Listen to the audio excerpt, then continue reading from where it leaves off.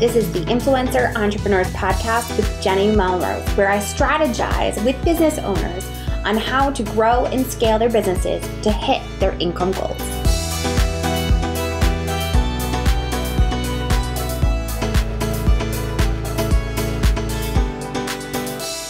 This is episode 296 of the Influencer Entrepreneurs Podcast with Jenny Melrose. Today, we're going to talk about how to social media detox as a business owner. We've been leading up to this back in episode 294, where we talked about a social media detox benefits.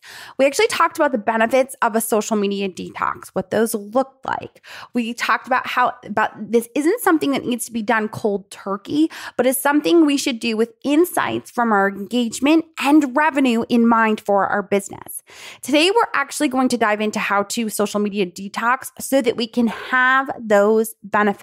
Because as you saw from that episode back in 294, it is so beneficial. So the first thing that we need to do is to determine which platforms to do detox from. We talked about that it's important to understand where our people are interacting with us that is actually impacting us, our business, showing some ROI so that we can slowly wean ourselves from those platforms or decide that we're not seeing any benefit anymore from these platforms. There's no reason to take the time to actively engage there and to continue to create new content for it.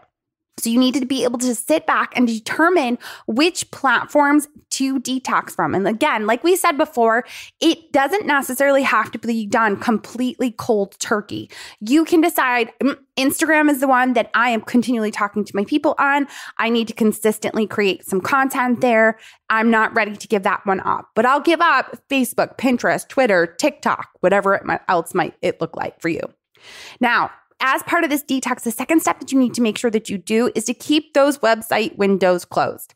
My bloggers know what I'm talking about. I get on with clients all the time and they will say, oh, my computer's so slow. I have 37 windows open.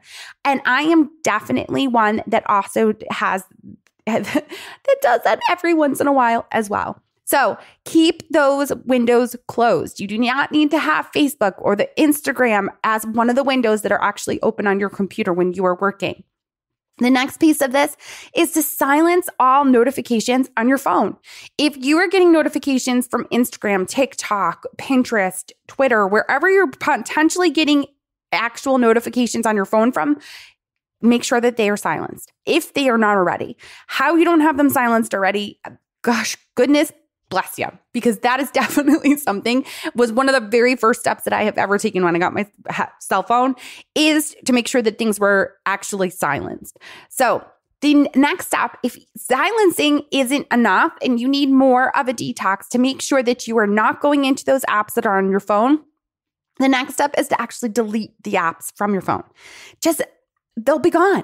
I'm not telling you to delete your Instagram account or delete your TikTok account. That is not what I'm saying. I'm telling you to delete the apps so that while you're going through this detox, you do not rely on it and quickly just revert back to unconsciously picking up your phone and going into those social media apps. How many times have you done that in the past?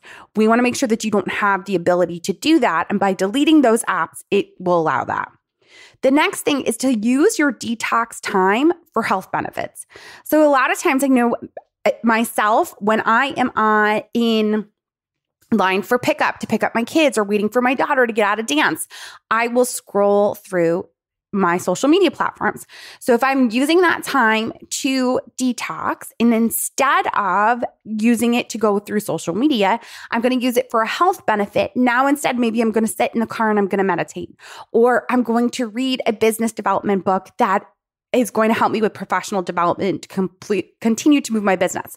Or instead of sitting in the car in the parking lot, I'm going to go for a walk around the parking lot and down the road, whatever that is going to look like. Or maybe I'm going to do something for myself. Instead of just sitting in the car for an hour and a half or 45 minutes, maybe I'm going to go get a pedicure. doing something for yourself, taking advantage of the health benefits that you're having from not being on social media is going to be another great way to use this time. You also, is one of the other things that you want to make sure that you are doing when it comes to this is to train someone to take over the platforms. We talked about the fact that many of your businesses rely on social media, and I understand that. And I am not telling you, like I said, to just go complete cold turkey, never use these apps or platforms again. Instead, think about how you can potentially train someone. Create those SOPs, put those in place. And if you're unfamiliar with SOPs, go back in the episodes. I'm going to link to it actually in the show notes where we talk about SOPs, where you can actually then be able to train someone to step in and do what you do on a day-to-day basis. So having that SOP in place is going to make it that much easier. Where if you are looking to hire someone potentially full-time, part-time, even if you bring on your 16-year-old daughter's best friend, because I always hear from a lot of clients that their own kids, it doesn't work for them to work for them, but you probably know someone that it would be a great fit for, that they could be your VA for a little bit. They're going to get the experience. You could offer to write them a letter of recommendation for college and also, of course, pay them. Where instead of going to have to work at the local grocery store and have taxes taken out and only make a certain amount, plus use gas to get there, now they're able to stay at home and do social media for someone else. So the benefits are definitely going to be there. It's just going to be about you being able to train them so that you don't have to take a step away from it within your business. You're taking a step away from it personally for yourself. When this is also going through, in order to make the social media detox beneficial and work for you as that business owner, you have to have clear communication with team members.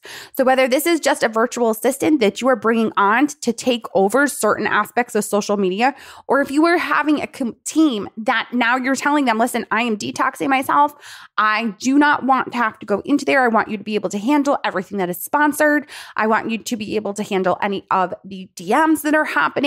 You have to be able to articulate to your team members what that is going to look like, how often you want them to check your DMs so that you can have those conversations. When things are due for sponsored content, what it needs to look like, how it needs to be, the copy, the hashtags, whatever is the deliverables that you have agreed to with the brand, what that needs to look like. So really having that clear communication is going to help as you do this detox. Because as I already had enlightened you to, was that you are doing this detox for the health benefits, mental health benefits for yourself and for your family. And as we are spending more and more time home with our kids over the summer, potentially if you have little ones at home, even during the school year, it's important that you're not getting triggered. We talked all about the benefits in it previously. So figuring out a way to be able to get those benefits for yourself is going to be important. And just finding little ways in order to put this into action is how it can make it that much easier for you. As always, I appreciate you all so much for listening in. If you haven't already taken advantage of my content marketing audit, please just do so. It is a free content marketing audit where if you leave a rating and review, I am going to go through your website, your social media, your email, and give you insights on how you can improve and make sure that everything ties together to represent you and your brand. All you have to do is leave a rating and review on your favorite podcasting app. Send me a picture of it via Instagram to my DMs at Jenny_Melrose, and I will perform that content marketing audit. All right, you guys, until next time, I will see you all then.